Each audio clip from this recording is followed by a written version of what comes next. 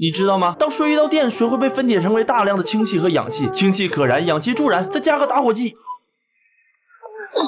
罗伊和约翰来到爆炸后的房间检查，上校凭借着空气中烧焦的味道判断色欲已经死了。但是对于拥有再生能力的人造人，不得不仔细提防。罗伊刚想让约翰小心点，然而下一秒灰烬中伸出的刺刀就洞穿了约翰的腹部。拉斯特快速痊愈，宣告了哈勃的死亡，但罗伊可不这么认为。一枪击倒了拉斯特，罗伊冲了上去，扯出了他胸膛中的贤者之石。有了这东西，约翰定能起死回生。拉斯特化成了灰烬，然而还没等罗伊使用，他手中的贤者之石就开始冒烟。只见拉斯特以贤者之石为媒介，再次复活。由于没想到还有这种操作，罗伊被拉斯特一刀洞穿了腰部。拉斯特撕碎了罗伊的手套，将他留在原地等死。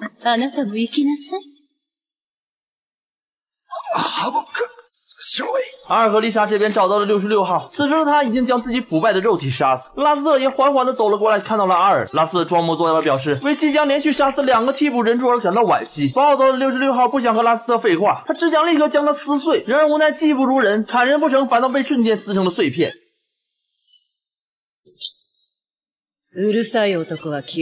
丽莎从拉斯的话中猜测到罗伊已经死了，愤怒的他连着朝拉斯连开数枪，连枪都换了3把，但是对于人造人来说丝毫没有伤害。危急时刻，阿尔挡在了丽莎面前，无阵发动了炼金术，让拉斯都一惊，但却丝毫没有减弱杀心。阿尔不想再看见有人死在自己面前了，所以就算是死，自己也要保护好丽莎。就在这危机时刻，罗伊竟然出现了。阿尔冯斯·埃德里克。